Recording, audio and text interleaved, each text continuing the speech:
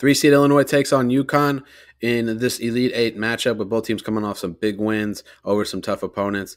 Tip-off scheduled for 5:09 Central Standard Time, as UConn is 8.5-point favorites with the over/under at 154.5 points.